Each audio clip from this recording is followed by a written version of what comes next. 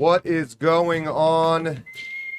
World champions. We should hopefully now be live on YouTube, on Rumble, on Pilled. Welcome to the chat. Oh, it reset itself. How fun. How fun. Say hello and welcome. Blueprint, hello. Jerry Singleton and Dean Yeager members. How is it going? Good to see you guys here. Welcome. Welcome, welcome. Welcome. Severe and Pilled. All right, they're coming. The reason I'm like 2 minutes late is because I launched it about a minute ago and it crashed. So I had to start it again. We lost all the original chats. They're on the screen. They'll still be in the live chat on your guys' ends. YouTube, Rumble, and Pilled. I think I'm going to leave X off today. Not a lot of people watching the show on X. Honestly, couple guests with me today. First one is the Harambe phone. Hello, Harambe phone. Hello. Hello. I thought I wasn't going to have a guest. I whipped this guy up, and then, thankfully, he stepped in. It's Dodger. Welcome. Happy Sunday. Hopefully you guys can all hear him okay, too. Quickly, I'm going to keep on the chat, but I believe we shouldn't have double audio this time. But Dodger, you're going to be my guest today. As I awkwardly turn down this jungle music, it looks like you got some nice sunshine down there. Yeah, I put the J.J. Abrams lens flare effect on for the big. That is what that show. Stupid crap is. He loves his lens flares. What are you going to do? He just stands there with a flashlight in the corner, like hitting it. But you are in. Are we allowed to talk about where you are? Sure. Yeah. You're in Texas, right? I'm everywhere, John. You're everywhere. Let me actually pull that up here. World War III. We're ready to talk about World War III here in a minute. But before we get to that, we're talking about the 3CC, Third Continental Congress. You've done all of our logos and things like that, by the way, so thank you. There we go. Thank you. I've moved it to the front page of the website, just kind of this overview. But there we are. All right, the yellow states. You're in Texas with the sunshine. There you are, North Texas. Jack, Dodger, mother, friend of all mothers everywhere. Mothers and fathers is what Mothers that stands and fathers. for. Everybody's got like this weird idea that I'm just crass and. But that's you. This is you here. And then we have in the video. I didn't get myself quite centered in this circle, did I? What are you gonna do? But the link in the video description of the content that the merch that you've made for the 3CC. Give me a quick rundown on that. What items are available? Yeah.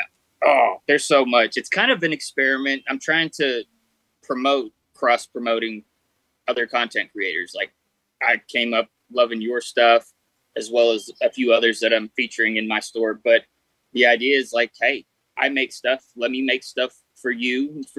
And if it sells, we'll split that and slowly fund our squeaky-wheeled machines to full 10 cylinders, All 10 of them. That's right.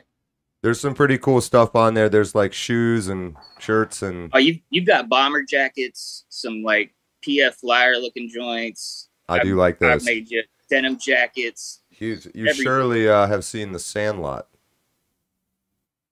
That's my main first video I ever made is a mashup of those two movies. It's The Sandlot and The Great Dictator. Have you ever seen The Great Dictator? Yeah, the Charlie Chaplin. That was back when I realized his speech is at this fucking Zoom. So the Charlie Chaplin speech is at exactly 128 beats per minute. I paid this damn Zoom thing. I was in this, and I just got a warning. Yes. You're gonna get kicked off in about 10 minutes. Even though I paid it. I can jump back in. Yeah, or maybe we'll reconnect at the break during the half and then just do, because that's really what I wanted to have you for, and we're gonna start doing this, and this of course as always is a fun experiment the first time. But The people that joined us last week as sort of part of the Congress, some one-on-one time with you guys would be awesome, especially if you're like Dodge or you have your own channel and things like that. And so we'll talk about that more too. But your Pilled channel, all the work you do, things that you have, art that you can buy, things you do for other people's channels, etc. But during the week, so you go live during the week a couple times, is that right? As many times as possible. I'm hanging with my buddy Severe and on who does Red Pill rap and right, music based content, and it's usually nightly. Nightly, okay, right on. So yeah, so once again, I've screwed this all up with this stupid, or Zoom has, or who knows. But I'll give you like a 2-minute warning here, and then if you're cool with that, when we take our halfway break, I'll call you back. You know what I'll probably end up doing is I'll do that whole sermon thing first, and then we'll just 45-minute it. What do you say? Sounds good. But Me, I'm man. super jealous You're the champion. Of where you're sitting. It looks awesome to be outside. I would love to set up an outside show. That would be very cool. But Dodger, thank you for joining us. And then the other people, we talked in the Gilded about doing it as well. We'll talk more, but that link also in the description. That is the best place to get in touch with us directly to be part of something like this 3cc. So in California, William Maines, he had joined us. We'll get a nice one-on-one with him.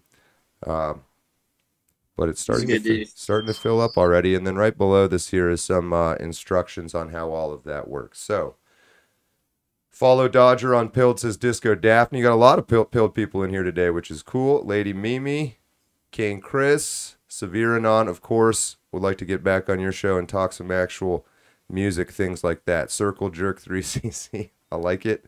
It is, to a degree. At the bottom there, Chronic Abundance Nicholas, my man. Oh, wow, lots of... Okay, hold on. I'll have to come back to that one.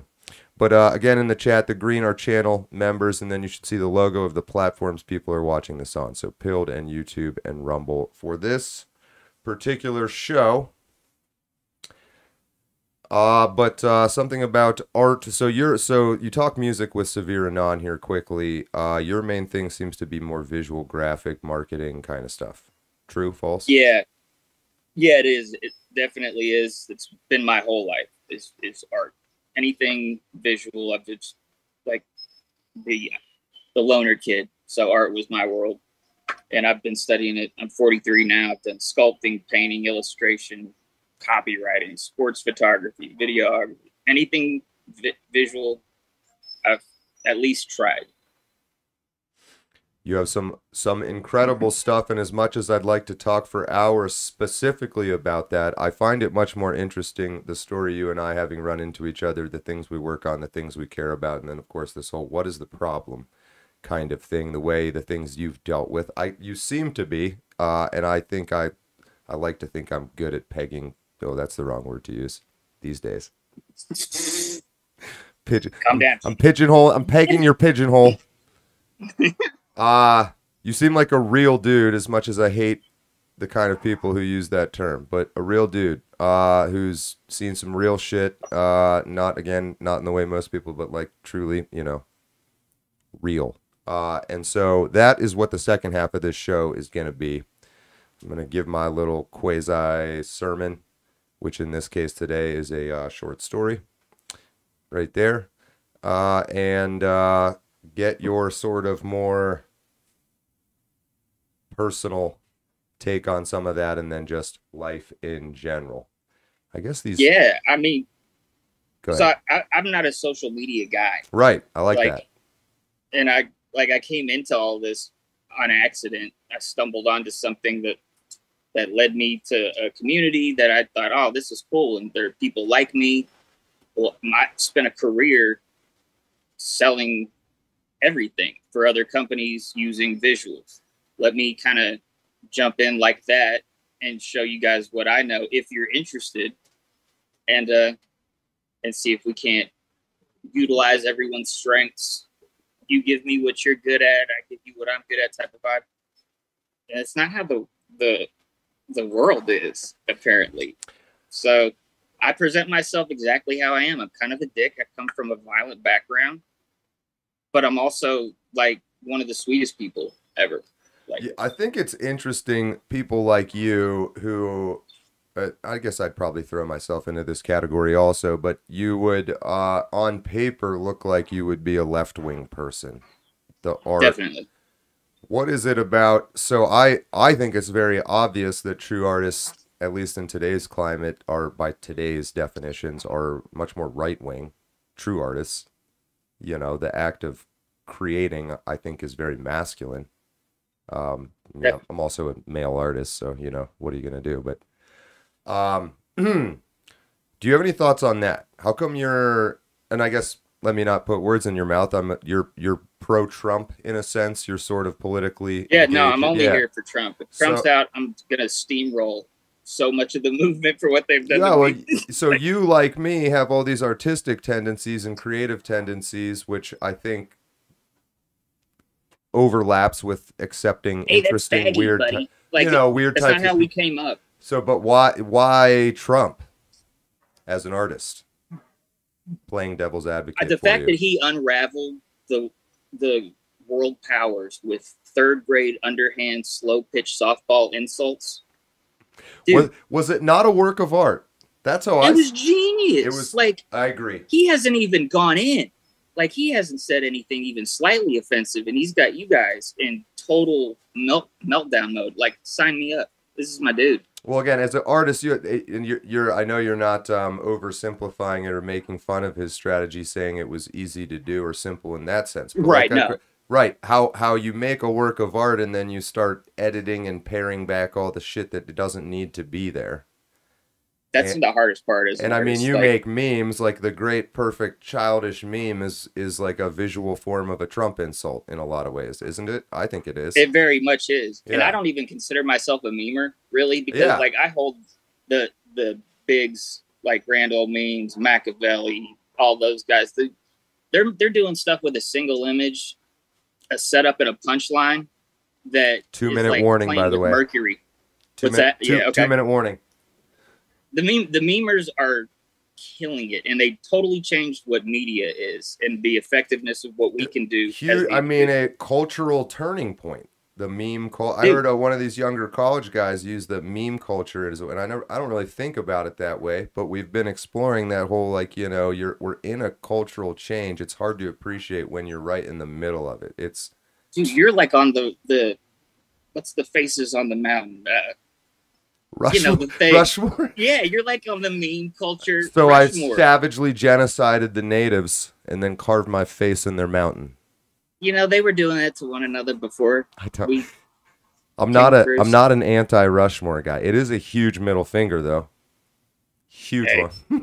I'm a fan of it. Don't lose. Don't lose. I like everybody getting a little bit of salt. Like, you can't offend me. All the shit that people say about white guys like me, it's like, the whole history. You're gonna get kicked off here in any second. We'll have to have a whole show about this. But the people that were in the New World, Vikings, and I think the whole history of this continent is quite a bit more complex too. It's not so black and white or white and red. We were lied to. It's not so white and red. Exactly. All right. I think you're gonna get kicked anyway, but I'm gonna say goodbye to you. Thank you for joining me around 3:00 or I think 2:00 in Texas. When I go to break, I'll get back in touch with you. Sorry, man. Sorry about this. I paid for it. I'm kind of curious if it really, so now I feel like it's been more than a minute. Yeah, it may just be because your account hasn't updated, so it's still sending you via. Have you checked your cookies? Nope. It didn't pay.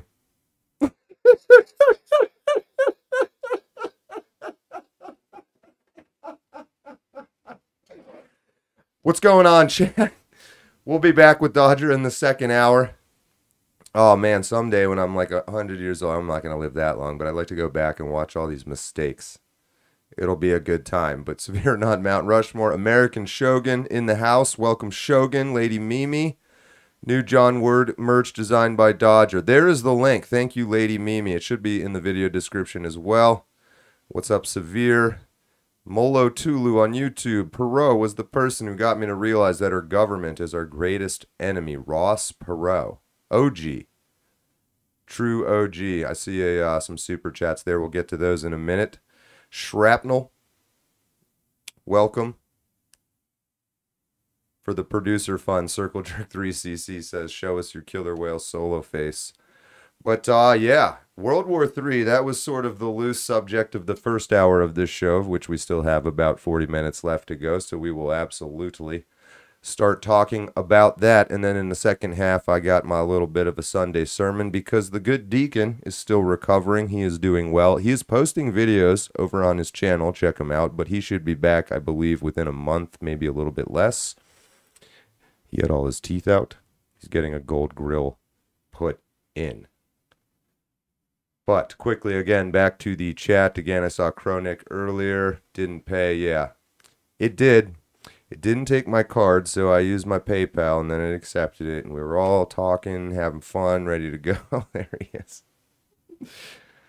So we'll figure out what happened there. But I had it up here.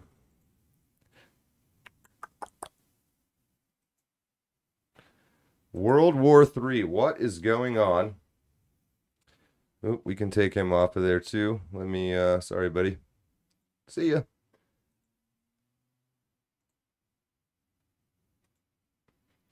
All right, there we are.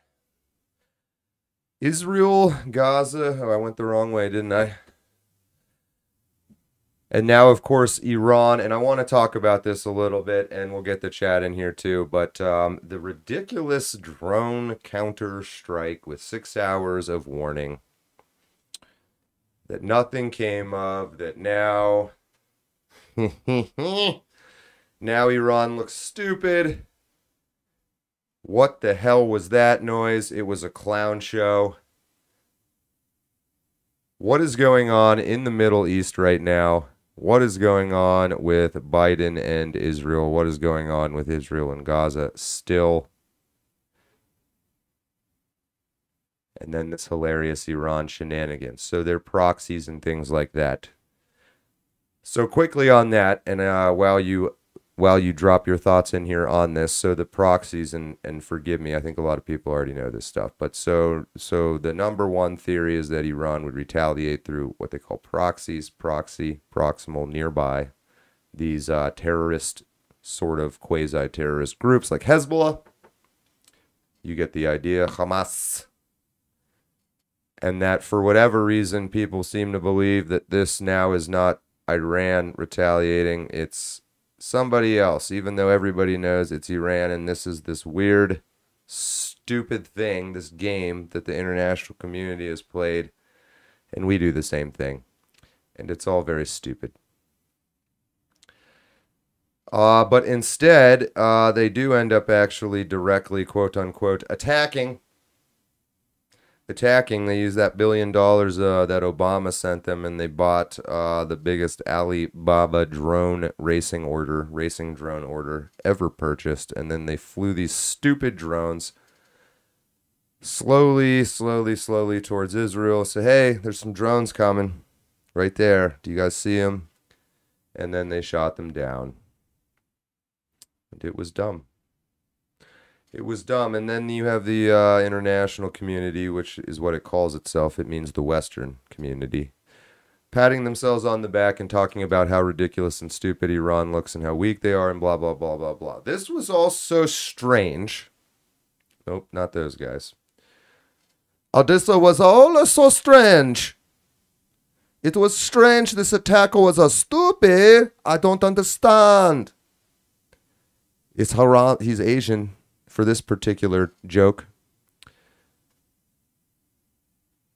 Why is anyone even actually attacking Israel? Is this giant conspiracy thing really true? Are they really setting up a new Israel and Ukraine? Are they just going to do this stupid, ridiculous red heifer crap and let all the actual religious Jews get nuked and just start it all over again with my tax money? With my tax money? Yes. Fuck you!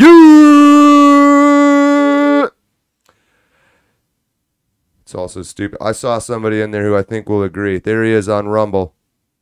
It's Pictish. Pictish. How do you... Pictish, which is Thomas Eccles, I believe.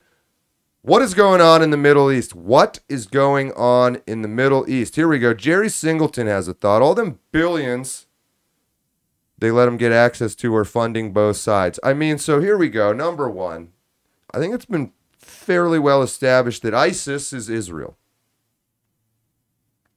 ISIS is Israel. Was it always Israel? I don't know.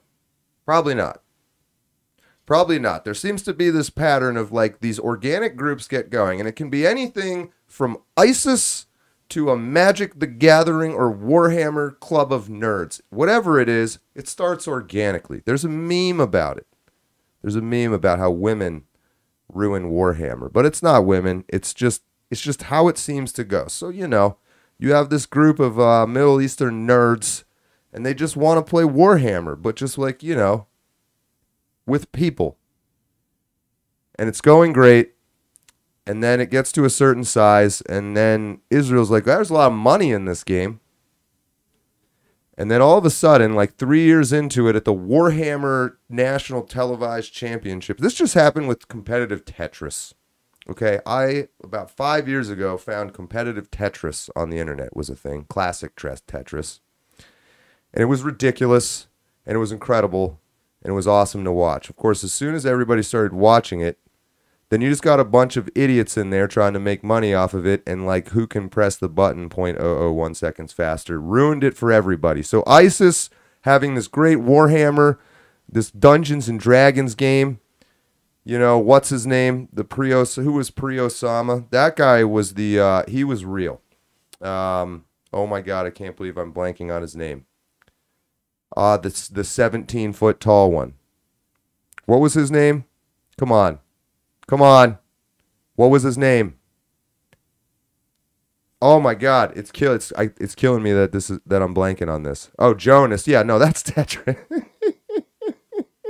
So I see we have some Tetris watchers. I'm talking about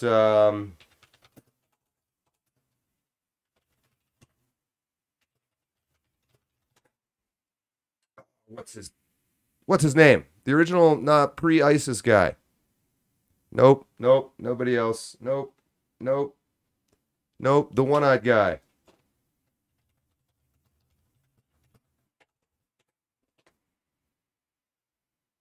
Nope, that's not him either. No, not Big Mike. No, no, not Saddam Hussein.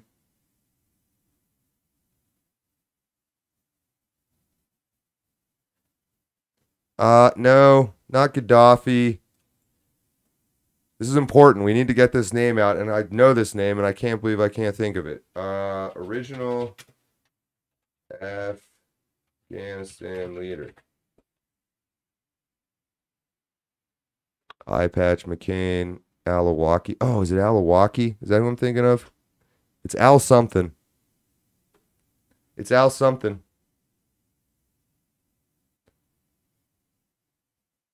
I don't think it is Al-Awlaki. It's...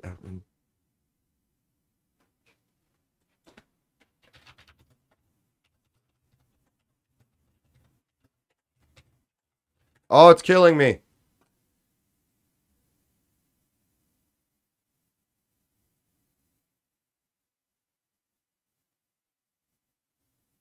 Nope, not you. Oh, Baghdad. Al-Sumani. You guys. All right, I give up. Anyway, what was I talking about? ISIS playing Dungeons and Dragons. And there was Mullah Omar, I think. Yeah. Oh my gosh. Is that right? That might be right.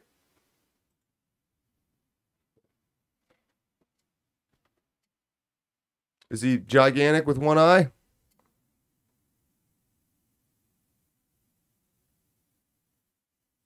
I think it's Mullah Omar. I think it's this dude. Yeah, that's right. Because now I remember, yeah, because he got the title of Mullah. Yes, this guy. Yes, thank you. Whoever it was. Shit. Shh. Anyway, that was somewhat relevant because Mullah Omar started up this Dungeons and Dragons club for ISIS, and then Osama bin Laden, who is probably better understood as the CIA, kind of hijacked it in the same way everything gets hijacked. Anyway, so Israel does this to ISIS, probably, almost certainly. And I'm talking about there's like literal quotes. This isn't, I'm just not making this up. Israel.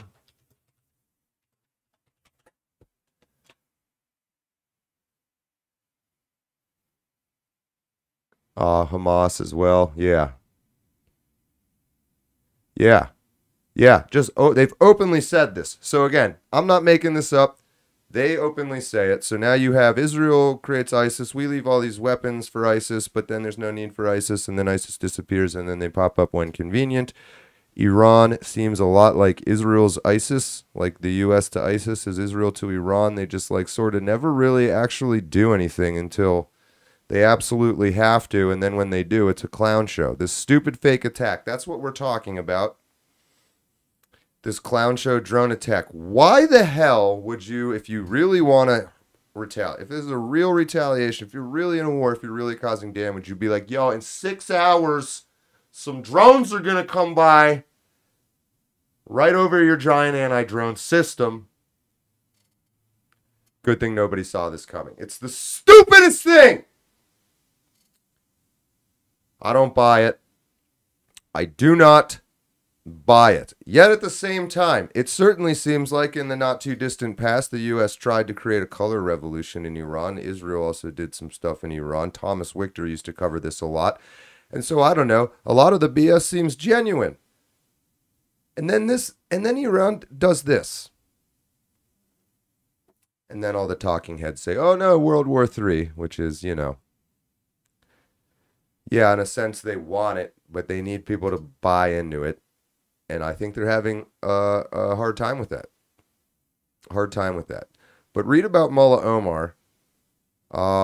Seemed to be quite religious and quite serious and quite confused when Osama bin Laden showed up and started taking it over. And bin Laden was this rich kid, essentially famous. It'd be like if you were starting a conservative movement and it started to gain traction, and then all of a sudden Donald Trump Jr. shows up and is like, I'll run this now. Not saying anything about Trump or Trump Jr. or anything like that. That's just what I'm saying. Right? So Osama bin Laden is like Trump. He's like a bazillionaire's son. And he's like, yeah, I'm into this. But then Osama bin Laden said some interesting things about the U.S. Who are they performing for? It's hard to tell. Who are the performers? What are the factions? It's hard to tell. What are your thoughts? It's all scripted. Atlantis testosterone. Oh shit, alien testosterone. It's all scripted, says alien testosterone. Circle Jerk 3cc seems to be inclined to believe that all of our problems instead derive from Eve. I'm not laughing. Sal the Hamster. No, if both sides are just posturing to make domestic propaganda for their respective populations. How does this help?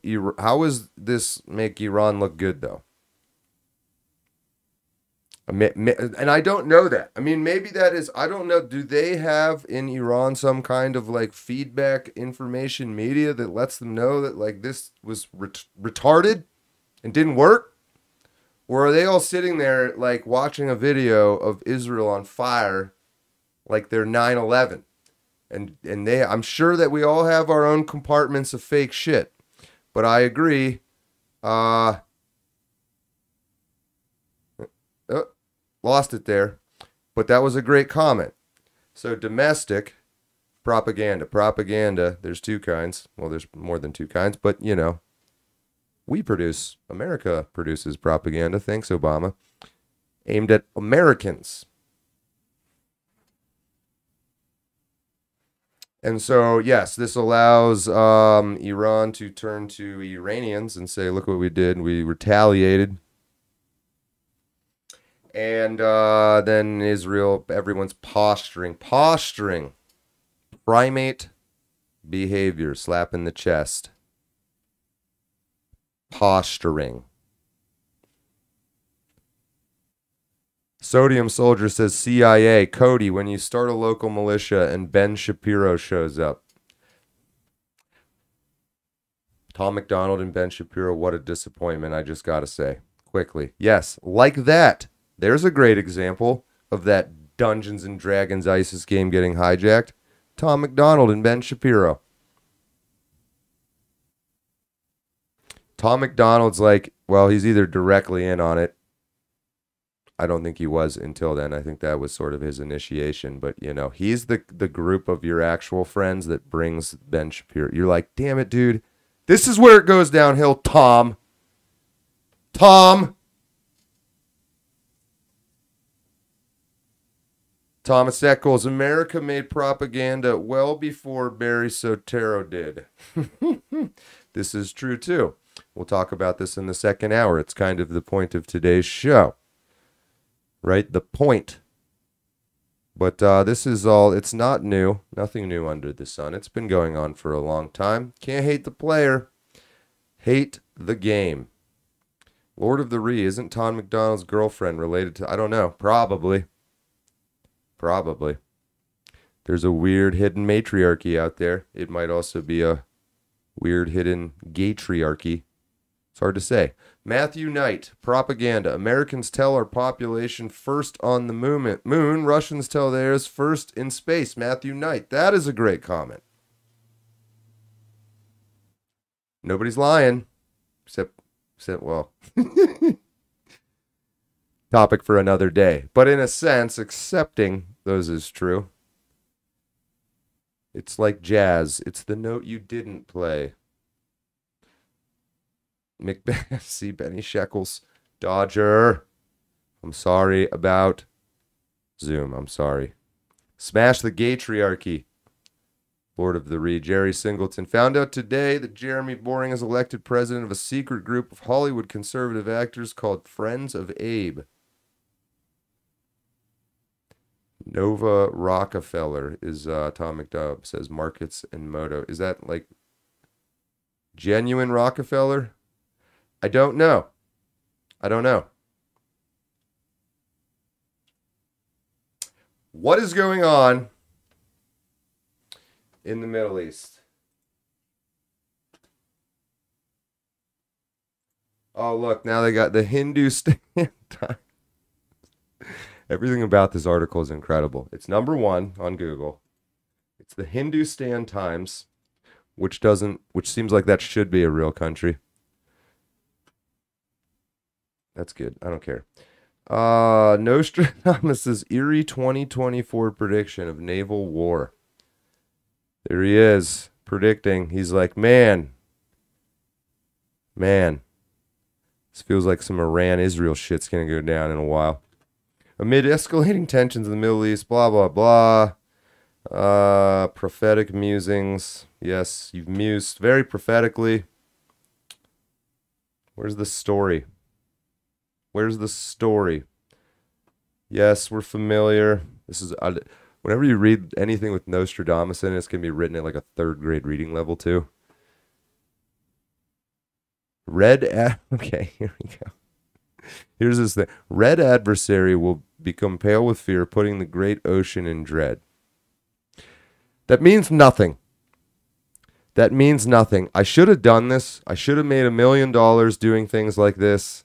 I will write as many predictions as you want of things like this. It's like that video, it's a great video, but it sucks you can't play anything on YouTube because it all gets copyrighted. But of the guy that's doing the skit of working at Vice and he can't think of a story, so he gets a dildo and he just throws it at a dartboard, and it's like, you know, meet Thailand's transgendered opium addicted hookers. That kind of ridiculous crap. That's what Nostradamus would have been a great columnist at Vice. He would have popped up his article headline, Red adversary will become pale with fear, putting the great ocean in dread. People just throw money at it, and then like 1 out of, I don't know, 20 people like me sit there and they're like, what the fuck did you just say? Red adversary will become pale with fear. Just nonsense that can mean anything. Anyway, I don't even know.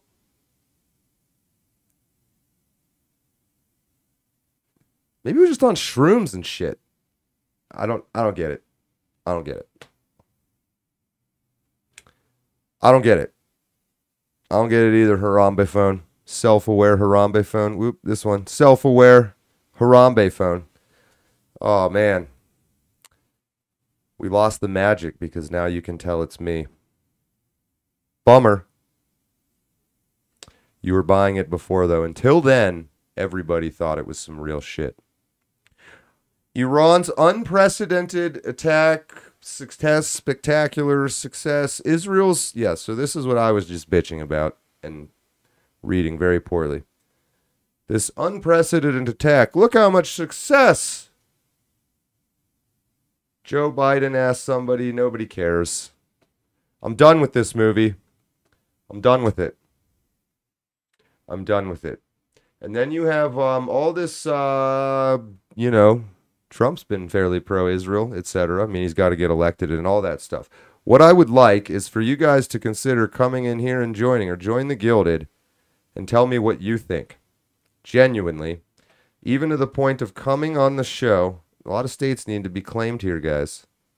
And you can, of course, join a state that's already been claimed. If you have your own Twitter, webpage, make your own content, make stuff, want to sell it, I'm here to help. This year only. Use me. Use me. Get in here. This stuff is so ridiculous. I don't know what the answer is. I'm not going to be that guy. I'm telling you right now, straight up. I don't know. What is the problem? But what I do know is that this is some clown stuff. The whole Ukraine, whatever, is this really this thousands of years old secret group? Are we really just little pay pigs? The script sucks and the acting is horrible. David Smith, amen. I mean, it's all so tiresome, as they say. It's all so tiresome. It's all so tiresome. This is a great little piece of art here if you've never seen it. Check this movie out. Empire of Dirt. Is that right? Oh, yeah. I meant it's. Empire of Dust. Empire of some form of detritus. The key part is that it's an empire. I think I was confusing Johnny Cash. It's all so tiresome! Everything is fake until proven gay! Orange Cat. Orange Cat Good's like, bruh. Oh, I don't have it quite aimed on him. Hold on. Hold on. Since I'm here by myself and I can do what I want, hold on.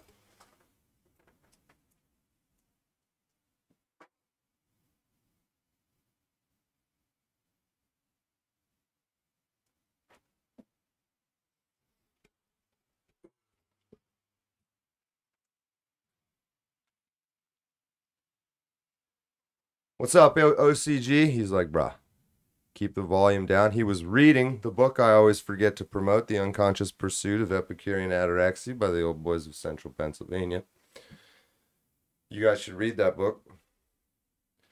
Right there. Some 3D printer shenanigans. That's from the Harambe phone. It's also tiresome. So tiresome. He's really fucking pissed. We have the same personality, this cat and me. I hated cats, in fact. I got this one because I was turning into Tom Hanks in Castaway when I was YouTubing by myself for 5 straight years. And man, I thought I hated people. There's a lot of hate in this cat. In the best possible way. In the best possible way. Orange Cat, what's going on, chat? I mean, I don't know. So you do this gallows humor, this James Franco first time, you know. Yeah.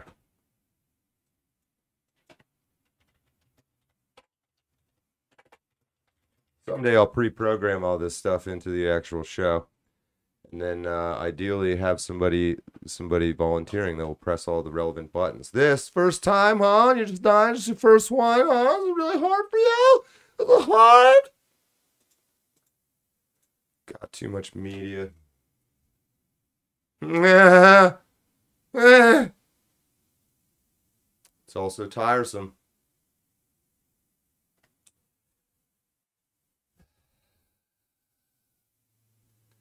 Holy cow. Good book, would recommend. Skunk 12, welcome back. Thank you. Thank you for the plug. But, I don't know. I mean, I don't know if it's because people are, like, afraid to just say what they think. Here we go. Here's a thought. The angriest ginger. I started streaming in 2019 for a short time, taught myself how to to use OBS. I just jammed them together. I portmanteaued it. I would love to be part of a conversation with you, John. Been watching your channel since around 2015. Oh, that's at the start. So yes, I would definitely be down. Send an email to johnwardcinematics@gmail.com, or the most surefire way is to join the Gilded and send me a DM in there. You do not need OBS to join the show. I'll handle all of that. You just need Zoom. You just need Zoom, and then you need me to pay for it. And then you need me to pay my Zoom bill, which I'm not lying, I did this time. I did it. I did. All right, and a super chat, and I think it's time. Let's pull those up here real quick. This will look a little strange here for a moment, but let's catch some super chats. I have seen them on YouTube. Circle Jerk 3cc, thank you for the find. John Ward, a producer fund. Show us your killer whale solo face. Thank you, Circle Jerk 3cc. And JT Wild, everybody is broke, but you deserve at least a burger and some fries, bro. Thanks for being you. Hey, I appreciate that. I will share it with the orange cat, who loves, those are literally his two favorite foods. Burger, not all this shit on it, just the actual burger, but specifically like McDonald's slop burger. Loves it. Equally loves McDonald's French fries. Cats really like salt. Cats can drink ocean water because their kidneys can process salt that well. True story. They love it. All right. Let's get some channel members here. Tuck Fwitter. Oh, I really got to work on my my scale of these texts. They're hard to read. You should be over there, though, on my other big screen. You live in a zoo. Congratulations for that. We all do. The Matrix, it's called. Sean Stryker. So we got the conversation going again, but I believe I have all the YouTube super chats. Let's go back to live. Let's look at Rumble.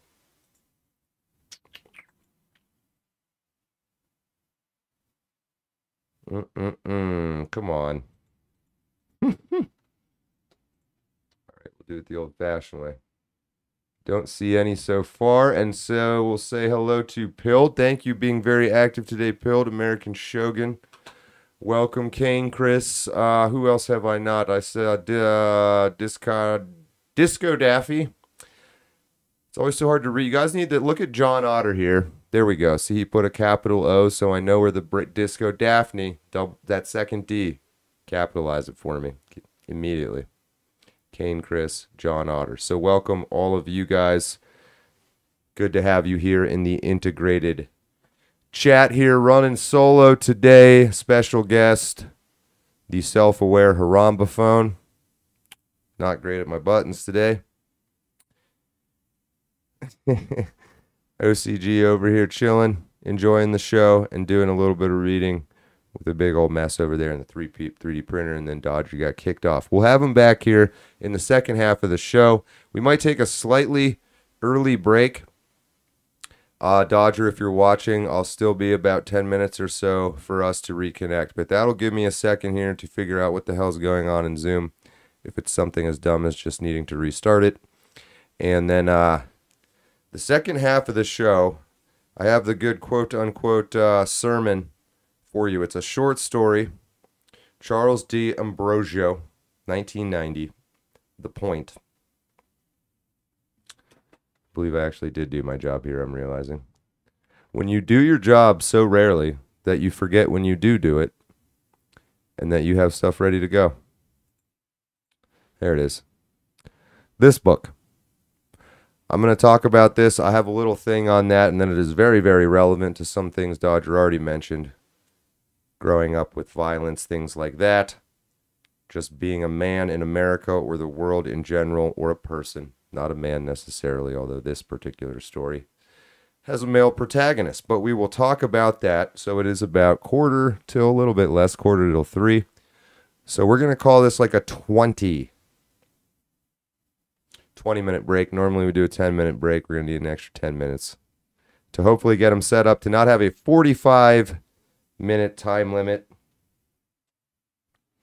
so that we can have as much time as we want. There it is. There it is. Very jungly. Lord of the Ree, I see you there. Yes, get in touch with me, guys, if you're interested. And then, I don't know if you caught last week, but the whole group thing, when we figure out all that etiquette, these big group chats, is going to be a good time.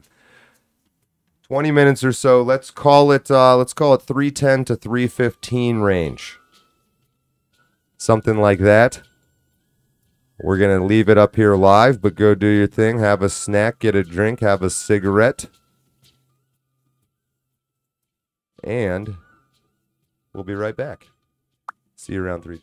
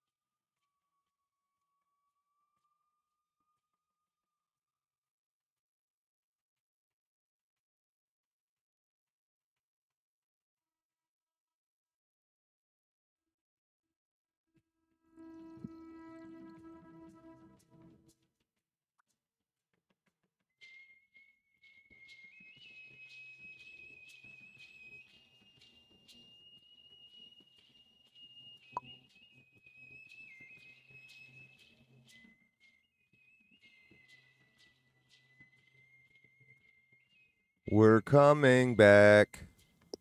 We're coming back. I think we might have Dodger on with us. Oh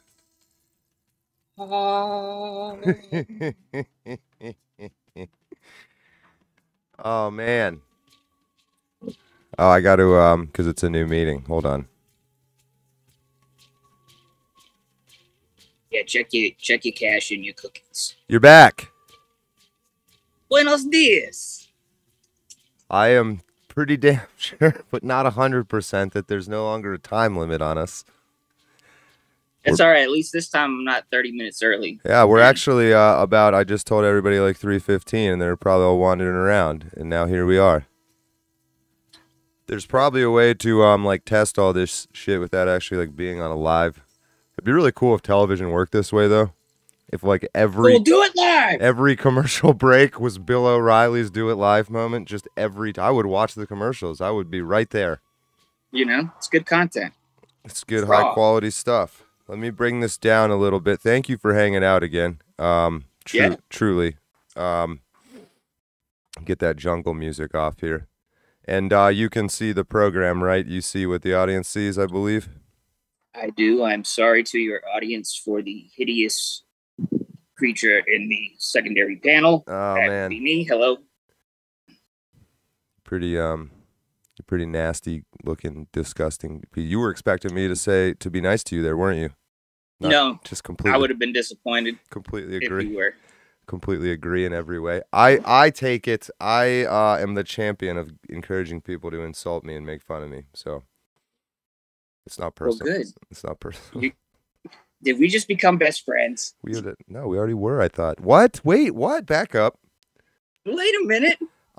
So this second hour here, we've got Dodger back. Let me get my Zoom up here. I don't see a countdown anymore. So, good sign. If for some reason it does, I don't think it will, but if it does, we'll figure it out.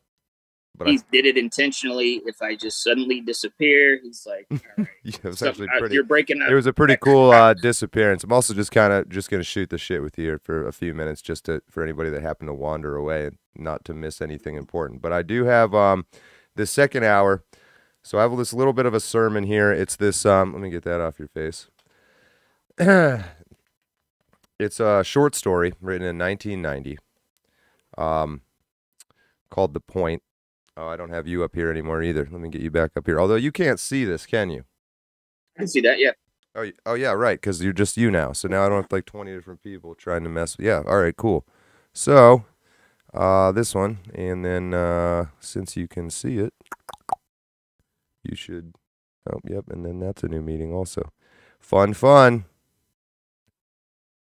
It is now this one. There you are. Hello. Getting pretty good at this OBS thing. A lot faster. All right, so this book, I sent you sort of an outline of it. Did you? Not that you should have, but did you happen to read any of it? Yeah, I did. It reminded me of like a Charles Bukowski kind of. Interesting. Have you ever read this story or heard of it before? Have not. Have not. No.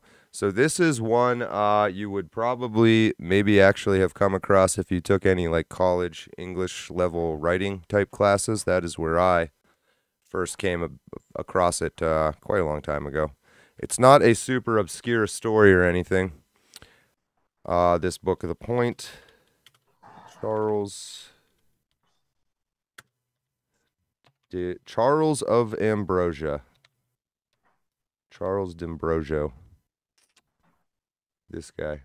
Oh, I dashed him somehow. So it is kind of hard to find. The New Yorker, it was published right there, October 1st, 1990. It's behind a paywall. And so that first link I had up, you can buy it. It's about $20 on Amazon. That's where I would recommend going to read it. But anyway, not super obscure. An extremely well-written story, though. Extremely well-written. Extremely high level. And I will get into that here in about 2 minutes, as soon as we've given everybody enough time to kind of wander back in, and also to get it pulled up here. Yeah, I want a list of like your favorite authors and shit. Like there's just stuff that you, when we talked on the stream the last time, when I finally got to ask you about your music, like your answer is strangely like almost verbatim exactly my methodology with the imagery, is utilizing psychological triggers and familiar formatting in order to solicit the view, and they don't know that I'm doing it. Well, you think it doesn't say it. You think about it like I do, which is like a problem-solving thing, and what solution will work the best. And so it's not unlike, an engineer would. It's the reason there's certain ways you do things certain ways. You start to see that. 100. I see that pattern in building a house, just like I see it in creating art, in fixing a car or learning how to play basketball. You're all building this thing. Yeah. It's all about the tool usage. What are you trying to achieve? Do you have a specific audience? Do you have the same message for different demographics that you're trying to reach? Yeah, you probably understand that better than anybody. Sometimes you're making stuff for an audience, but sometimes you're not. Also, those are two different processes. Exactly. Although like the stuff, 90% of the stuff I make because I want to see it. Yeah. But like if it's with intent, especially to promote another creator's intellectual stuff, then it's like, all right, break down your demographics for me, age groups, sex, like all that stuff's important. I'm 100% like that myself. I'm also trying to get better at being on the flip side of it, which is not just blindly promoting anything and everything. I like my endorsements, quote unquote, to have meaning, and they have meaning when it comes to the stuff you do. And I understand you're an artist. Like you do, your process is maybe confusing to people that are not like you and I. Even your personhood may be confusing to people not like you. Yeah. It's weird, man. But and then of course I've brutalized you with my process and how all over the place it can be and whatnot. But in you understanding that, you've just that's what's interesting to me. You maintain contact, and then you give it time. And we've both lived long enough now. Like when you're in your 20s, you feel like we got to finish this now. We got to do it now. We got to do. It's good enough. Which sooner or later, you have the opposite problem when you hit 40, which is like, man, this idea is so great. I just want to keep working on it, and you never actually do it. Yeah. No, I'm right in that sweet spot where I'm down for the long game. You get shit done, man. Like, and it's good. And You've do done, it. and so that is all highly unusual, I think. And It is kind of, and I don't like. It's not. I don't say that to like pat myself on the back, but it's like, no, you do the same sort of self-observations, and sometimes you sound arrogant, and sometimes you sound like you're like, oh, this guy's gonna kill himself, and you're like, no, I'm just being honest with myself out loud. Definitely. Yeah. You know who's good at it is Severe. Like, he talks about, like, when somebody compliments one of his songs, he can share it and compliment it himself as the creator without him sounding like a total douchebag. And it's like, I'm not good like that. So I do it humorously. And like, yes, it's the greatest thing you've ever seen. I know. It's one just of the I'm objectively analyzing your own work in front of other people is really fucking hard, man. I want to see a creator squirm. Have them do that. That's how you know when you found a shit artist, is when they're smiling and having a good time while they're doing the Q&A, and you're like, fuck this guy. That ain't right. They think that's, I don't even need to. You goal. Could put their art behind a fucking white cloth and not even be able to see it, and I would be able to tell you whether or not it was good based on their how they. Yes. Wouldn't even need to see it. When I talk to people behind the scenes, it's like when money comes up as like primary goal, and it's like, dude, it's not going to work. Like, yeah, we have the same problem there too. We probably should care a little more. I definitely do need to care a little more. Well, just like when you build a house and it's, you don't want the roof to leak, right? The house has a purpose. Right. When you make art, I mean, you gotta live. I don't think it takes a whole lot, but you also might have, other material wants, like reasonable material wants, like a shelter, a little bit of space with some trees and water and shit, and that takes money. So it does, but you can't get to the proper perspective about money until you do a whole hell of a lot without it. Downstream from figuring out all the other important stuff first, which I think is what we talk about and what the 3cc is about, and what's been a ton of fun. So, on that note, it is now 3:10. I think anybody that might have wandered off is probably back. I'm going to hit you with my sermon, and then we'll spend as long as you would like. That's not true. I'll kick you off fairly. We're having a sleepover, guys. Get cozy. But again, you understand all this, so I think you're already ready to go. But no holds barred, no punches pulled. Your honest thoughts on any of this and anything else, and then of course, as much time as you like, any other questions you might have, happy to answer them. Alrighty. Awesome. All right, so hang out for a second. I'm gonna leave your microphone on, so you can. Okay. I'll mute it. Say what? Yeah, that's all good. My little sermon today. This new, look at that. Buy my stuff. This book, The Point. Could read it as Harambe. The short story, The Point, by Charles D'Ambrosio, was published on October 1st, 1990, 33 years ago, in The New Yorker, which to this day retains an iron grip on the copyright. There is no free version of the full text on the internet, which is okay. The idea is that you would read the full text on your own time anyway, and we, of course, believe, as world champions, quote, render unto Caesar that which is Caesar's, and, quote, if you enjoyed the show, pay for the ticket. I won't subject you to any more Harambe. You can read the full text online with a subscription to New Yorker. I just showed you that page, or simply buy it on Amazon. I also showed you that page. I truly do believe you enjoy the show, pay for the ticket. Those are also the two places I found it at. The Point. The story, the name of the story, The Point, and quickly, is the title a double entendre? We've learned most good film titles, all titles are double entendres. We talked with Severe and Dodger. What a coincidence you're on. That wasn't, when I wrote this, I actually wasn't predicting that. But how memes are data compression, and how the perfect meme is as much data as possible compressed into as simple an image as possible. As much data as possible into as simple an image as possible is the perfect meme. And that is what a double entendre is. It's data compression. You take two or more meanings, triple entendre, etc., with no additional bytes of data. 2 words, 9 characters, 8 letters, and a space. The Point. The Point is about Kurt, K-U-R-T, a kid in a rich summer seaside resort community called The Point, someplace like Martha's Vineyard. Kurt, 13 has found an interesting summer job. He makes sure rich party goers get to their summer homes after they've had too much to drink at parties, particularly those thrown by his mother, an eccentric widow who gets wasted in front of her son and allows him to see her and all their neighbors in that state. It's hard to tell if Kurt likes doing what he's doing, but he's an honest, thoughtful, soulful kid, and above everything else, he wants to do a good job.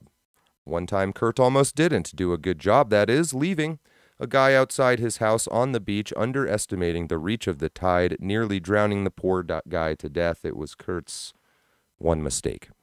I didn't drown, though, almost. Really, though, Kurt is just a kid, and these characters are putting too much stock in his abilities, these people that have him chaperone them home. Ask yourself, would you leave your drunk and passed out self under the care of a 13-year-old?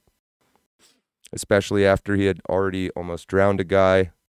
No, you would probably not. Remember, though, these are rich alcoholics. They do not see the world as normal people do. But why does 13-year-old Kurt have this job? We learn that Kurt's father is dead.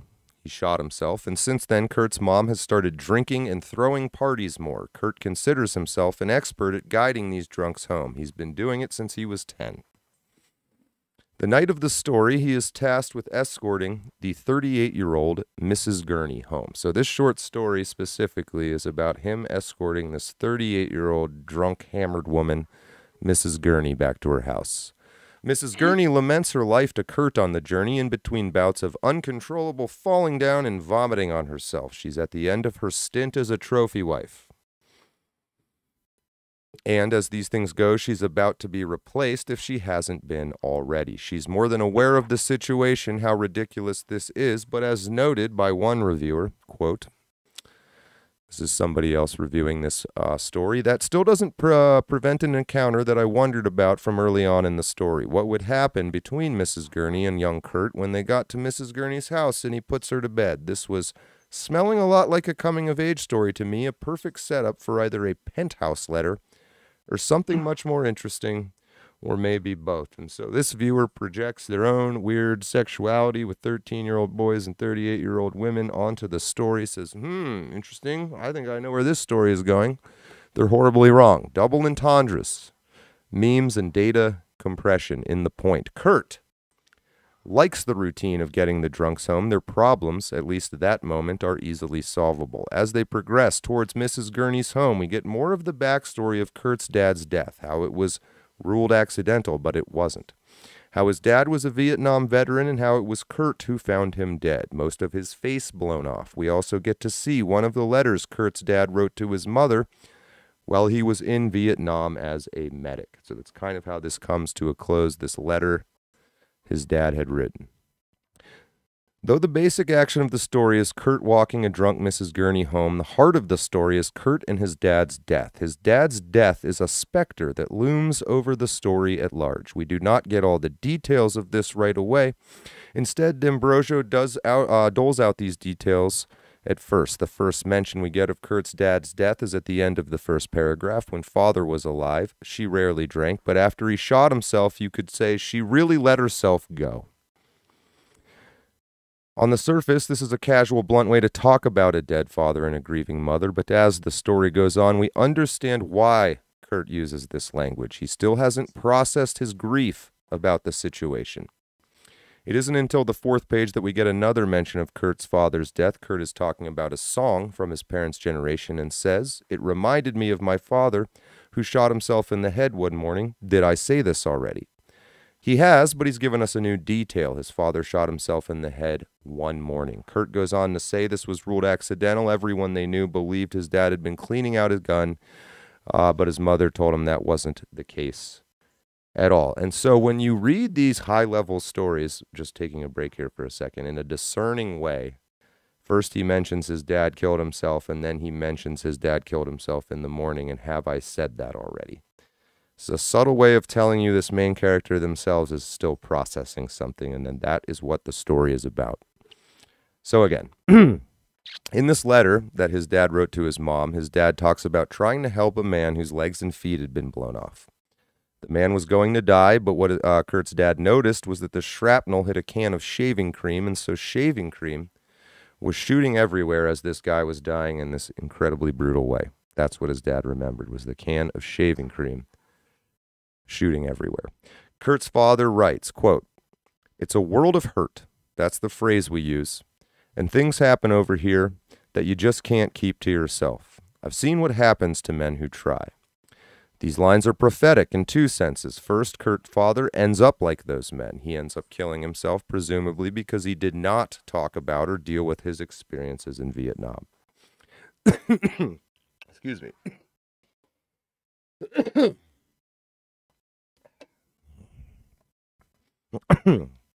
And second, and the subtlety and the whole point of the story, the point, Kurt is currently on the same path as his father. We learn in the very last paragraph it was Kurt who had found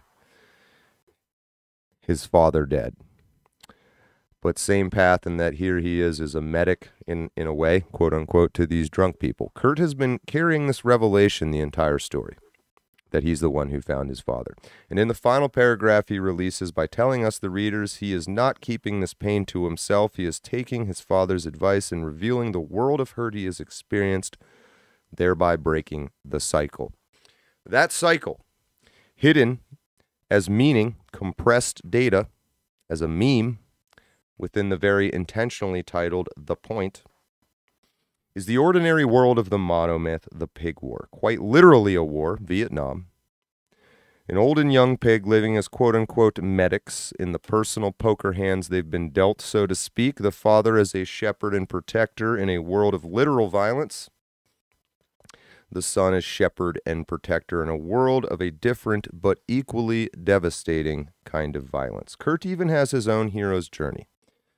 Not in the entirety of this story, but the short story, but compressed and left up to the reader to unzip, like a zip file. His father's suicide as his call, the nearly drowned man as his refusal, and so on. What's interesting is we join his journey halfway through as he reflects on its beginning while holding in his hand a piece of paper that literally defines its ending.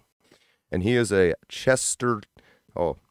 neologism, a Chestertonian hero, G.K. Chesterton, rather than a postmodern one, just an ordinary boy in an extraordinary situation rather than the other way around, as people like to do now, as the left likes to do, who breaks through by understanding that when it comes to the human animal, salvation is understanding just how ordinary the extraordinary can be, the point. These extraordinary situations will filter for character and archetypes, like a medic, say, the point.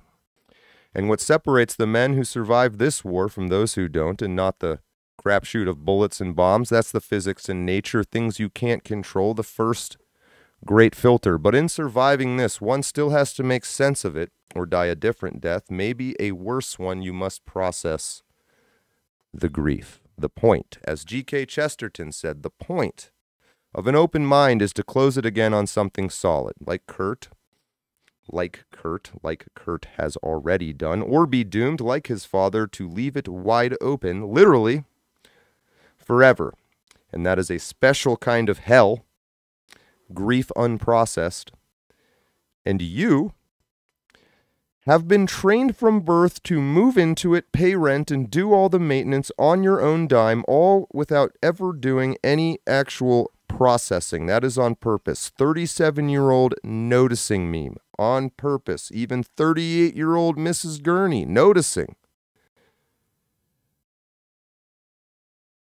Processing grief with alcohol, though, and processing it with the momentary attention of a 13-year-old boy who understands her awareness quite a bit better than she'll ever know, because she will never ask questions, let alone listen to the answers. That is the job of a medic, the MO of someone actually trying to fix something that is actually wrong. What is the problem?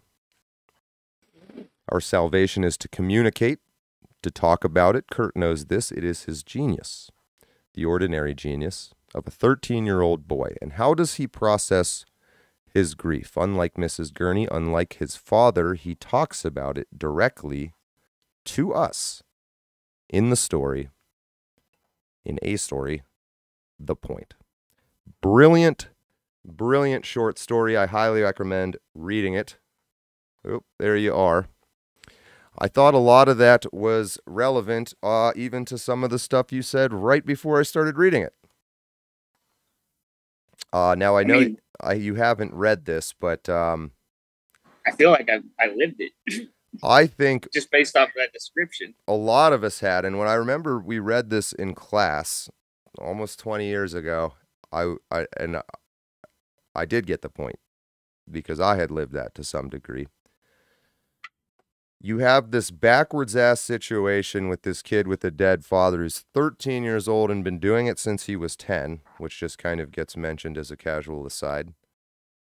But that he has, so you have maybe this genetic component. His father was a medic, and here he is doing a very similar thing just by his nature. He seems to enjoy doing it, I think, and I think that's implying he's a good person. I think you and I are kind of that boy. To be cringe or whatever, but I mean, that is, I think, why the story just immediately makes sense to certain people. Our war, kind of like Tyler Durden in Fight Club says, is a spiritual war. And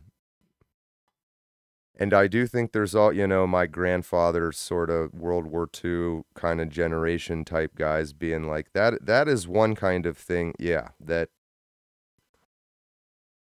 there's no substitute for experiencing it or anything like that. But then there's the other side of it, which is dealing with it. And then there's us here dealing with the societal repercussions of all of the lack of understanding of the history of the past few hundred years. I mean, few thousand years even, all of which is massively relevant to everything we do right now. Rome is massively relevant, even down to government and everything like that. It's interesting.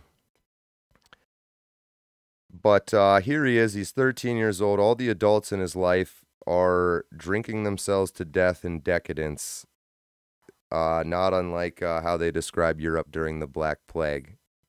Imagine being a little teenager during those times where all the adults are just, the world is ending. And just by your nature, you still make sure they get home to bed safe. Yeah. What is that? Why? Who are these boys? What is, like, I don't know. Does the species generate a set percentage of them? Is everything going wrong have to do with them choosing to no longer walk people home? They're just like, you know what? If you want to keep getting hammered that hard, good luck.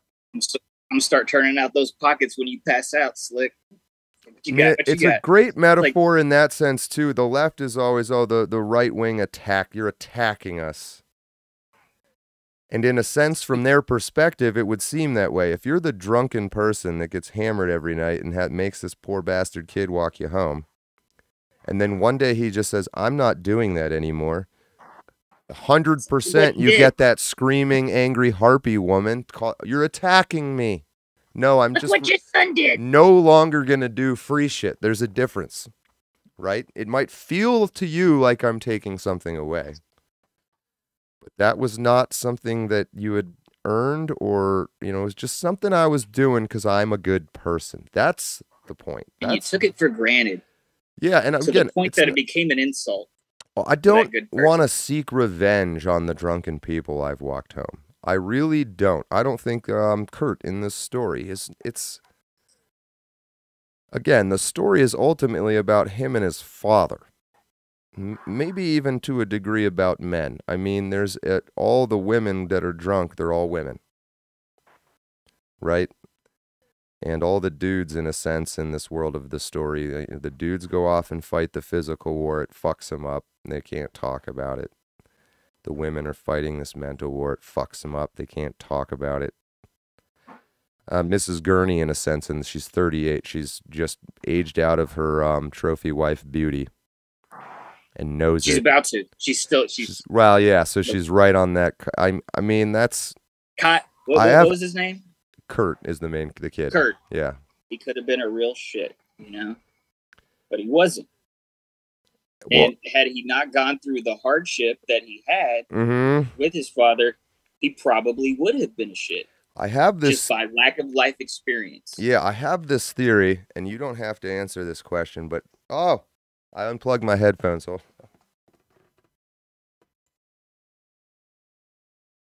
I was pensively crossing my legs there to give you this professorial thought, and I unplugged my headphones. Fuck, were we talking about, man? You had a theory. I have this theory that this sort of awareness that Kurt in the story has, the point at such a young age, can only be attained, and maybe only ever be attained. Maybe you can't even age into it, but by witnessing death firsthand. There's an Alan Watts piece that I listened to where he talks about sudden enlightenment, and it's not something that you can actively pursue, but if these certain things happen to a person unsuspectingly when they're in a path of life that's honest, like Kurt was doing something noble, but he witnessed this thing that was so traumatic that it forced all of his faculties to choose the line that they're going to fall into. And from that point, you don't go back. It's like I went through something similar where it's like the violence, the law enforcement craziness, all sorts of weird shit forced me to like detach from everything. And so when you come back, you see everything. Like everybody has these tales that are just. So as an Epicurus, I think, but you can't step in the same river twice, right? Because it's new water. The river is flowing. So even though you've on the same spot on the shore, you put your foot in again, it's a whole new river you've just stepped in. Yeah, it's interesting. So the question I was going to ask and said you didn't have to answer, you kind of answered, but like, so you've had one or maybe more than one, you've literally seen a human being die with your own two eyeballs. Is that true? No, I've not seen a life expire. What was the gist of what I've stabbed a guy. Yeah, so like I mean, if you're willing to talk about it, I'm genuinely curious. I don't and we're friends, I think we can say that truly at this point, but for what it's worth, we haven't had a ton of these kind of conversations. No, we haven't. No judgment on my end, and not think I'm nuts. We're also like live streaming, so you know, you can manage your own brand, but you're like me, you're like, what the fuck's a brand? So no, I think it's awesome if you're willing to be yourself, and I'll also be more than willing to reciprocate. But so in my own theory here, I don't know that I'm convinced it needs to be a literal death. So I'm curious what you seem to have had this change. I've seen a lot of really bad stuff and had to get my own hands dirty just for self-preservation. Like, when you're a kid going out with the boys for a wild night and you're grabbing all your stuff and you slip your little pocket knife in your pocket, you don't ever think you're going to use it for maybe more than opening a bottle of beer. But things happen, and the people I were with took off. I was left behind. I was getting jumped, and I'm sorry. I don't take shit from anybody. Like, I respect everybody until I have a reason not to. And if you put me in a corner, you better pack a lunch. How old were you when this was going down? It was so. I was last signed Tuesday. to CBS at 18, and like I went from totally sheltered with no friends and no social life to being marquee on my own talk show like overnight. So I went from I've never tried it to let's try every fucking thing. Mm-hmm. So I would find myself in sketchy places because I didn't have anybody there to guide me and be like, "Little bro, that's not a good move." Well, I mean, so I think that's interesting. I found myself in many sketchy places as well, but I got to be honest with myself. It's mostly been by choice. I mean, not necessarily consciously, but I think to some degree. So it's that whole the Buddha story. All of Buddhism has this sort of creation story of how he's this ultra rich prince who's never seen anything bad, and then one day he just happens to see his father, the king, execute some criminal in front of him. And not that the criminal didn't deserve it, or it's nothing about that. It's just purely the real undomesticated violent act of it made him realize that there's. Like, I could have seen myself in many different universes being some stupid, boring, like, college professor you know, but anytime I started going too far down one of those roads, it just didn't feel right. And in almost like a very, it makes you do some unhealthy shit to yourself because, you know, there's more out there and you haven't explored it. Is this making any sense at all? Yeah, the cookie cutter prescription for a successful life in this society of like the go to college, get married, have your 3.5 kids, more, all these things, they're all anchors. They all, without you even realizing it, they seem like trophies and status mile markers, but they're tethers. And like, I thought, man, I would be an awesome husband. I'll be an amazing dad. And I still think that, but that never came my way. So it's like, still might. I'm going to do everything that I want to do. Like, why not? So I haven't been in the workforce for almost a decade. I travel when I have a little bit of pocket money, but like total vagabond style. Like every day is the adventure. I'm here for the experience, not the shekels at the end of it. I'm not chasing paper. That is your life, is the experience of it, right? I mean, that's it. I got scars all over me. Yeah. I got tattoos all over me. It's like, I've been there. So I've been places, seen things. No regrets, would you say? No, but that. Yes, also you're going to do the honest analysis. Well, so I mean, so here's like you have to get the distance from the events to actually get the perspective to view them through. Like I used to see my life as all these failed creative attempts, like careers that just why am I not a radio star? Why am I not working on movie sets filming? But what I realized was I was aggregating the skill sets right to be in this like final form in the third act of whatever this shit show going on in the world is. Like I'm weaponized, and I'm that single guy with no kids, no mortgage. Put me in, coach. Yeah, I mean, sometimes I go through these.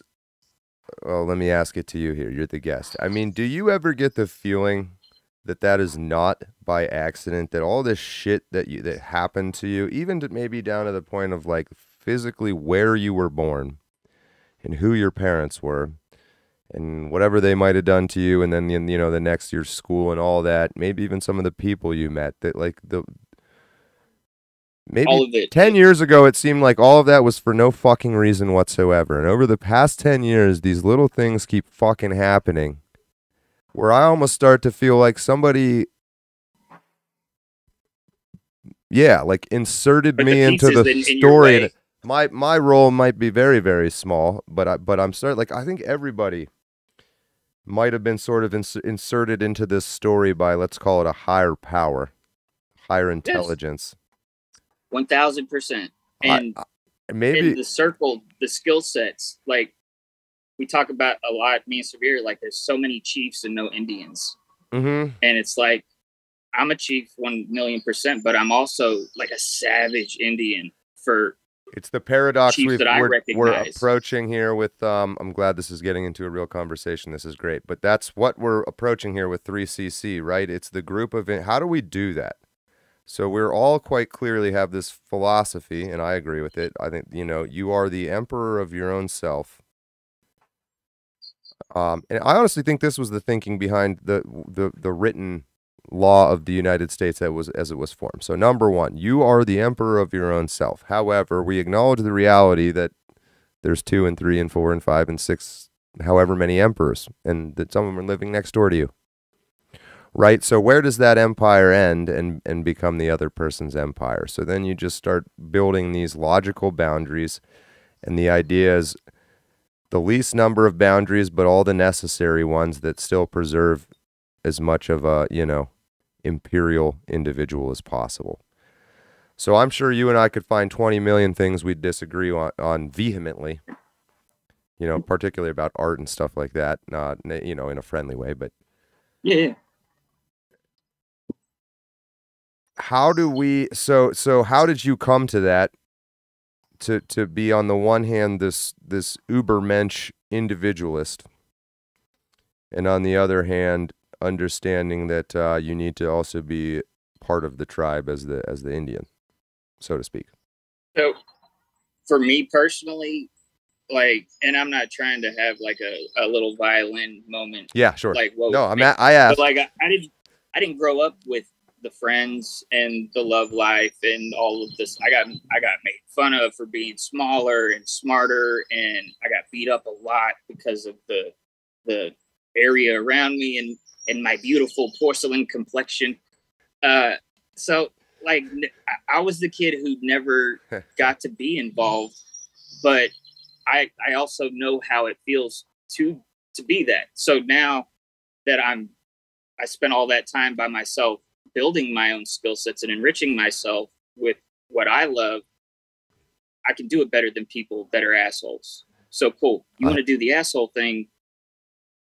Like, it's a good. I hate to do it, but I've just been notified that the timer is still on. We got 2 minutes. You have a minute and 5 seconds. We could. So we're honestly not terribly far off. We've got like maybe 20. If it kicks me, I'm gonna try to click it. Just click it back. Yeah, try and reset the meeting, and I'll jump right back. Let's keep it going if we can. And then if you still got the gilded there, I'll just make a new one real quick, and I'll say some nonsense. I'll talk to But yeah, I mean, there's a lot to talk about with this and how it. All right, let me just reset it now, since we have less than a minute. Yeah, and I don't want you to get down a thought that's good and then it kicks. All right, so I'm booting you. See ya. End meeting. This is so dumb. So dumb. Well, we're doing that. Let's get that up there at the chat, and we'll just restart this. So it's kind of hilarious that apparently you can just keep redoing them. So why not just take off the time limit? And let's get him that link. Bingo.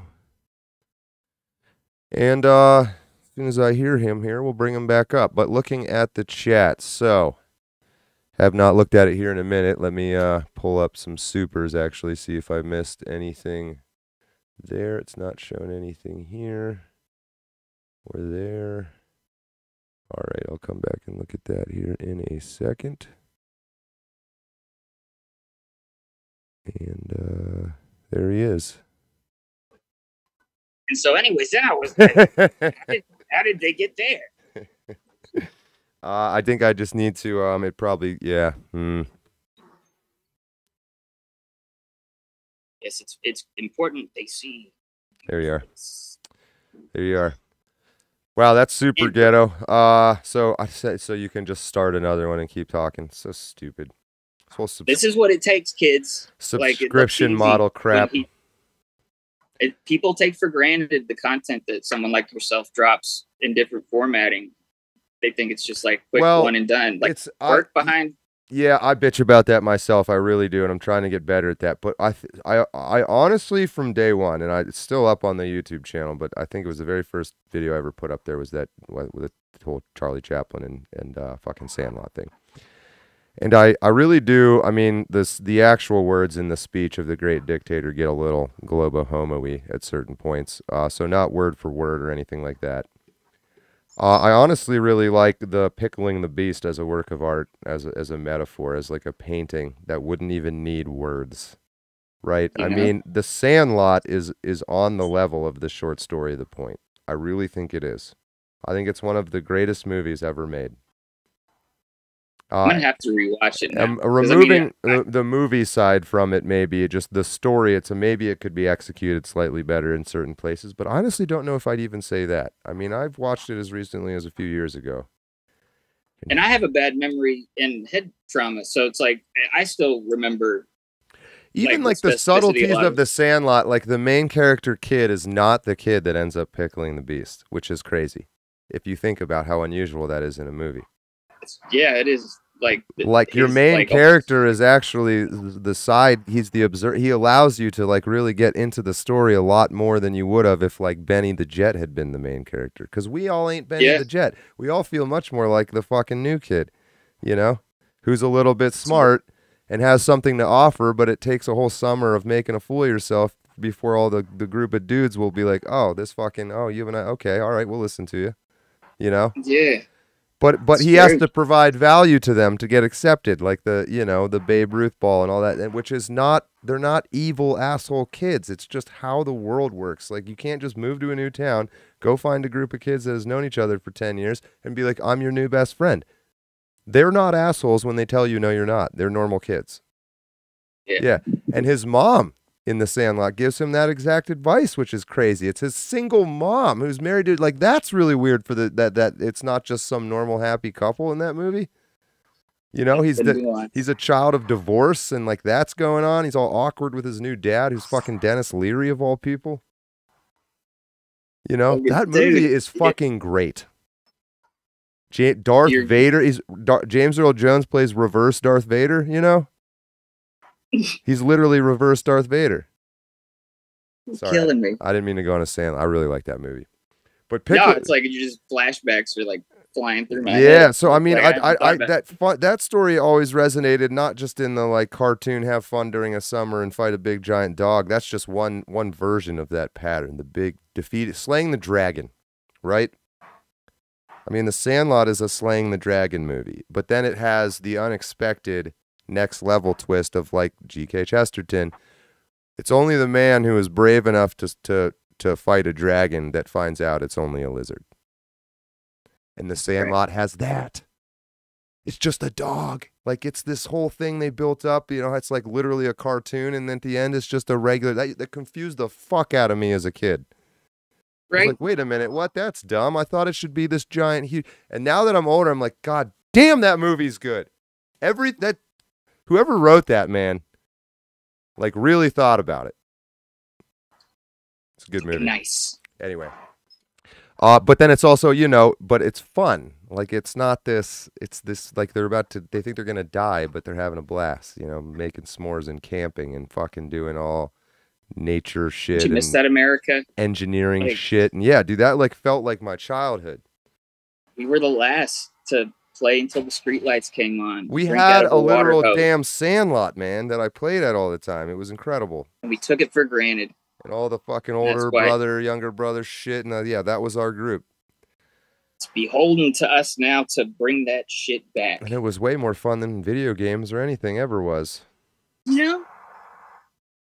Man. All right. I don't know, man. Apparently I'm pretty nostalgic about it. Let's take a look at the chat here real quick. Sly Park, have not seen Cookie, what Landshark said. I did not see what Landshark said. Crash Kid, channel member, agreeing. I know we have some people coming up on 6 months, so I'm looking for that white sticker. Haven't seen it yet. Crash Kid loves The Sandlot. Linda Love, that's what I knew. Welcome, Linda Love. She's another one we'll have on here on a one-on-one at some point. Runs the Lady World Champion at Gilded Channel. William's channel, that's William Maines, another guy we'll have for sure on the show, but Sandlot is epic. Gotta make my kid watch that. Yeah, if you need a movie for your kid to watch that is not degenerate filth, but also you don't want them to watch a Christian movie, Sandlot. There's a little bit of swearing in it, just like kids talk, like a little odd shit here and there, no F words. There's Wendy Peppercorn. Ugh. Just this little vignette story in the middle of the movie about Squints and this rapey shit he does, and then she likes him because of it. How true. Right? That movie is fucking incredible. Well, I know, but like, yeah, but then they get married. Like, it's like that. Are women not kind of fucking like, is that not a big part of what is the problem? They like it, Mikey. The Autist has a good gorilla story to tell us, but it reminds me of shit I used to saw at the zoo, and this is fucking true. There's this female gorilla and this male gorilla, and she's fucking slapping at him and picking at him and pulling his little foot. You're fucking with him, and he's just trying to ignore her, trying to ignore her, and she's fucking like literally 10 minutes of this shit. He just kind of moves away. She follows. Fucking finally, she just like pokes his eye, and he just fucking like a very humanoid, like, fuck this shit. Turns around, and as soon as he literally like turns around like this, and she just turns her ass to him and sticks it up in the air. It's like, fuck me. That's all she wanted the whole time. That's all it takes. And human women, ladies, you do this too, right? I mean, I think this whole, right, again, the point, you need to communicate and process the grief or whatever it is, but this whole feminist Fracking Living dude. my best life. They go find some dude who's minding his own business and start slapping him a little. Right? So I'm saying you work with primates and human behavior starts to look very, very different. Those women want to get, just not with a fist. Hey! It's all the same. She punched with a fist or punched in a different way in a different kind of violence, which it is still by strict definition of the word violence. So, I don't know. People are weird to me. I know so many people that require relationships. Like they have like this whole parallel set of priorities about the work and their identity on one side, but at the same time, they can't be alone. And it's just weird to me. Like, do you talk to yourself? Dude, it's like y'all don't know shit about yourselves. So that I think I could be marooned on an island for the rest of my life. It's not something I hope for. I'm not that much of a misanthrope, but I could be okay. Like, but I'd be scaring fucking to you. I'd be talking to myself like a madman, laughing. It's like, man, I do that now. Shit, man. Dude, 8-hour workday. By the end of it, I've got Wilson on one fucking counter. You know, shit, man. Look at this shit. I'm not lying. This is the shit that comes. 99% of my creations are just shit of myself, so I can talk to it. We might just be geniuses. Well, so let me take I think that is maybe hopefully the genius, and why I believe that this strategy will work is that in the truest sense, all of the art you or anyone makes, when it's truly great, it's because it is a form of communication and that it is communicating something that is true. So you could show, and and then what makes it like truly excellent from the perspective of an artist as like a technically skilled person is, you know, how efficient was it? You know, did you use the least amount of shit that you needed? Like a very sleek, you know, fucking Tesla car. Right. And like with mine specifically, like I have tens of thousands of fully completed images, and half of them are me venting. Yeah, like, no, I've noticed that about. So you do the self-portrait thing, I do too. Yeah, that's a you know how much shit I got from the memers about that? Like, you can't put yourself in it. They don't understand. They think it's like a egotistical thing. Yeah. It's like, but it's not. It's guys, it's an Asperger-y thing. It is. It's like, and I put myself as like hyper overpowered. Yeah. And it's like, that's not what I see myself as. That's the wishful. Yeah, it's a momentary expression of some emotion or something like that. Exactly. Yeah, and so then you'll probably look at it later and be like, man, that looks fucking dumb. And then you'll look at it later and be like, man, that looks cool. You know, it just I used to. Now I don't drop it. I have tons that nobody has ever seen, and those are just for me. But then everything I drop, I have confidence in, except for when I try to be funny and do like an actual topical thing to be part of the community. It's like I could be funny on the mic, but it doesn't translate to my art, and that's cool. That's why I hold up the memers as the geniuses they are. They do it. They've inspired me to get in here. I've seen some pretty good. Do what they do. I don't know.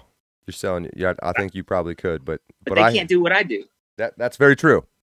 Very true. It's like what I think is so again, you create all this stuff, and the very best stuff you make for yourself specifically, and then often you don't even bother showing it to anybody. Like I see that pattern with people like us.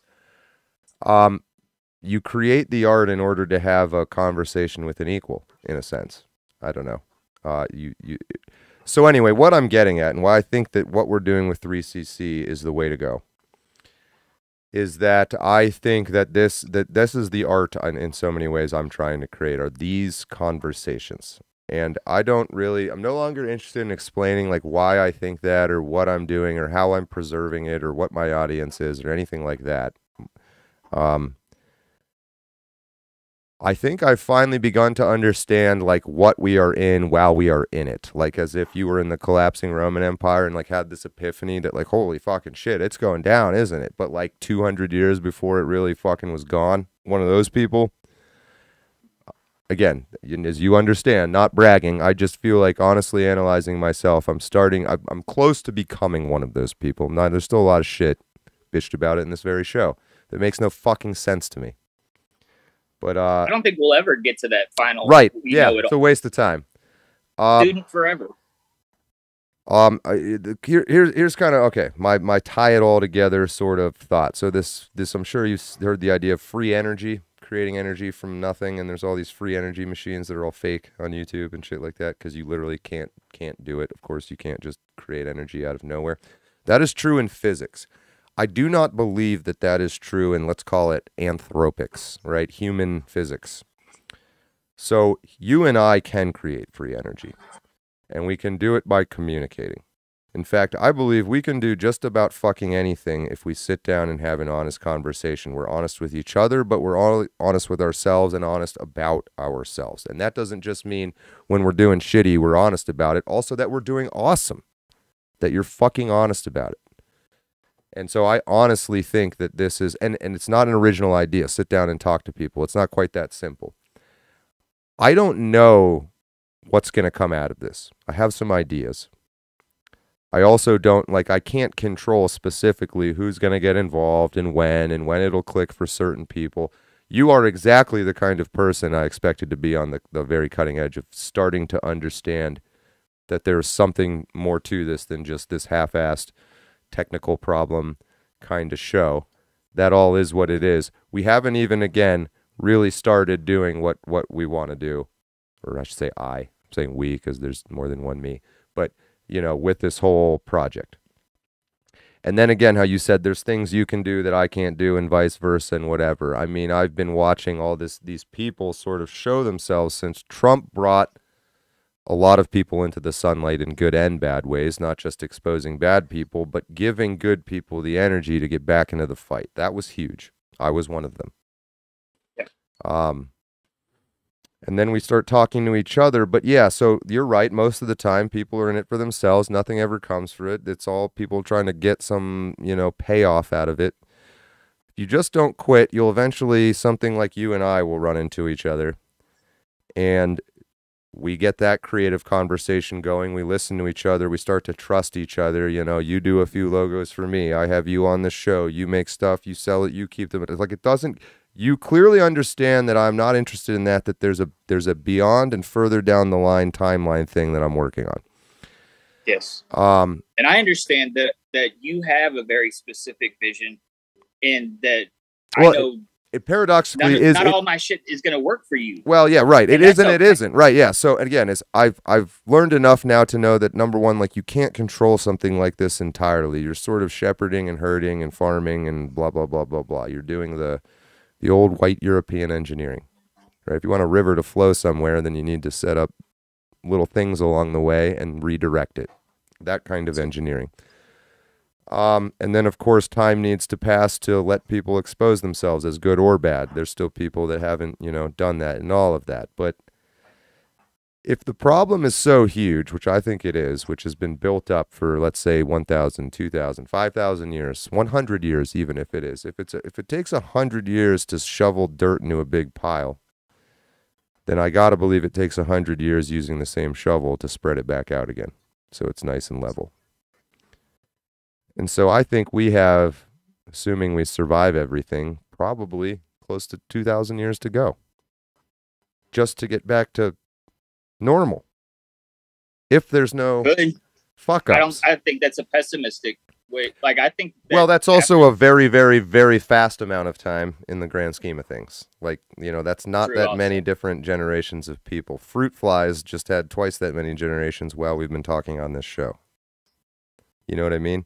That's the other thing about understanding the time and how it, again, with this book, The Point, how his father, who kills himself, has a son who overcomes the thing that made his father kill himself, mostly because of his father killing himself. His father doing that might have saved his son from doing that down the road. It's so fucking weirdly... his empathy. Well, so then what does Kurt need to do if he has a son to bring this full circle, and then we're about at 4, and we'll call it good. It's a good place to stop. But Kurt figures it all out. He doesn't kill himself. He raises a functional family with a wife with which he has a good relationship, and she's not an alcoholic because he's gone through all this and learned about it and found a woman that went through it, and she doesn't want to live like that. And they have this kid, and now he's us. Kyle, This the child perfect, there is safe world is not enough. There's more to it. I need to go explore. It almost is like destined. He's destined to grow up to be a tranny fucking activist, like for the other team, because Kyle did it so well and kept all of the things that made him so rock solid from his son, that it's like you have to fall down. Like, I hate that cliche. You gotta fall down so you know how to get up. Yeah, but it's so there's true. There's a reason it's like, a cliche. You don't know anything about yourself until you've been punched in the mouth, and you know how strong you are and how weak they are. Everybody's a boogeyman. I think Kurt has the challenge, the weird fatherly challenge of needing to fail in front of a person you're trying to teach to be a man in order for them to not be overwhelmed by your shadow. I didn't even think about it. Like that's where it gets weird, is like he's going to need to somehow simulate those experiences for his son to learn the same lessons, but can you simulate this? Isn't the whole point of waking up is because you really had something like that happen to you? I bet, what if you found out the year later that it was that your father set it up? Yeah. Yeah. It's like everything was false. You start binge drinking. Next thing you know, you do cocaine in the dive bar with that hooker that you were talking about from the first segment. Well, I think it maybe speaks to what all truly good people are interested in, is they want to know what is reality. Like, they don't want to be lied to if it's bad or good, or they just want to be told the truth. And I think our government could learn from that, is we can up the reading level, so to speak, of how we get treated. I think the elites might be quite surprised by how much help we can be. They can go back to just chilling in their mansions. We'll handle it. There's quite a lot of smart people out there, I think. Well, there's a lot of very not smart people also. So there's a whole lot more of that. But that's okay. Maybe we're doomed. I mean, it starts to feel like this whole pig war thing that we're in. There's mostly 4 out of 5 people are just totally non-participants. They're just getting thrown around as they're LeBron James's point guard. Whatever that Chalmers or whatever that idiot was. Anyway, and then you get people like you and I who sort of wake up and want to get involved, and yet then we immediately run into this brick wall, which is the people that woke up generations and generations and generations ago and own everything. And they don't really want to give anything to us for free. And so you end up in this, all the smart people fight each other with wielding these hordes of stupid people. It's the pig war. Yeah, it's Lord of the Flies shit. But I mean, and then you got, say we win this battle. Do we become the old, do we start acting that way? Like by no choice of our own? Do we just become, is that just how you become? That's when if we can stop like fighting one another and actually point all of our arms at the actual enemy, and we do win, that's when the work starts. Right. You just set it all over. You reset it again, and then you're the asshole. Now we can. But then you've got to be the kind of dad Kurt needs to be, right? So it's like when you win the revolution, maybe the one thing missing from our American law, although it was strongly hinted at, not even hinted at, directly said, the tree of liberty must be watered from time to time with the blood of patriots and tyrants both. What they did not literally legislate was a purge. I don't think you can. But again, if you organically occur, kind of. I mean, this whole big fight, this whole World War III. I mean, the vibe. I get where the vibe is coming from, and I think the elites are trying to redirect that vibe to get us all to fight each other. Definitely. And then they slip through and start the cycle again. And they've been doing this for God knows how long. To get all the little people, all the little young pigs, to just suddenly kind of turn around and realize that behind both the front lines of each army is an old pig who know each other and are best friends. Could be an interesting time. Dodger, thank you for joining me. Super great talk. We will have many more. And again, super appreciative of all the things you understand and the way you are, and that you're willing to let this be a process for me that makes it easy for me. Thank you. I'm tremendously proud to be here with you today, dude. It's like I keep telling you in the emails, like the trophies for me are the moments and I admire the dents that you've left in your first round, and now that you're back, like the fact that you even acknowledge what I do is huge to me. So, like, you got a pit bull like sitting on your porch now, and like whatever you like, I'm here for it to the best of my abilities. And if I can't provide it, then I know the top tier ones who can, because it's mission forward, bro. I super appreciate. My autistic side can't help but notice that you've obviously struggled your whole life trying to explain this shit to people. But I get it, man. I ain't too many words. You're not doing this speech again. It's me. I'm different. I got you. You had me at hello. Here we go. We're just getting started. You had me at hello, and I miss my wife, and show me the money. I love black people! Help me help you, John. My neighbors right now. Dude, I can't even say that. That Jerry Maguire, I love black people scene just happened in real life in my studio. I have an inner black man that shows up on our nightly show, and he's such a rapper himself. Fucking weird planet, man. You're weird. We're weird people. We're weird apes. You love it. You love it. You understand it's the journey, and we don't know where we're gonna end up, but it'll probably inner circle. It'll be that interstellar black hole or something. But we'll just send messages to our past daughters who will just be 4 years old and say, "Oh my God, this must be our dads from a future black hole telling us how to build a spaceship in Morse code." She gets it. I wish I had $100 billion. I'd just make movies that stupid. That guy got fun. Someone's like, "Yeah, let's make that movie." We can do it. My brother owns a production company. Enjoy the rest of your Sunday, okay? You too, world champions. We'll talk. I'll talk to you in the Gilded about getting on one of your guys' weeknight things here. I do want to do more than that. I had a weird week. I'll tell you more about that too. But I'm back on track. Take it easy. All right, brother. Have a good rest of the Sunday. Let me get this off of here so I don't actually accidentally. Yeah, I don't know. Fucking Zoom. I'll practice on it. I'm heading out myself as well. Thank you, Dodger, for joining us. That short story really is highly excellent. That was just a little summary we did there. If you're a reader, or even if you're not, it is quite good. I don't make any money off of it. I don't have an affiliate link for it. I just think it is a good story. The point. Charles D'Ambrosio. Charles of Ambrosia. Chat, thank you everyone who joined us. Markets and Moto, David Smith, Lady Mimi still here. It's True Mamnon, Too Black to Understand. I get you. I feel you on that one. It's a weird planet, says Disco Daphne. Goodbye. Again, it's an ongoing thing. I don't care who you are. If you troll us or clown or don't take it seriously, you will be on here once and then not again. I mean, it is what it is. It's up to you. You determine your own level of involvement in Project Mayhem.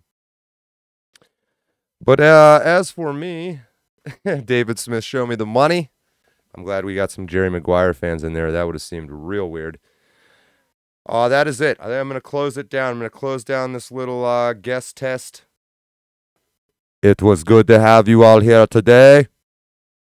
I am Harambe Phone. Until next time, remember, you are world champion. World champ. What? You're world champion. Turn up volume. Volume. You world champion. Don't let your memes be dreams.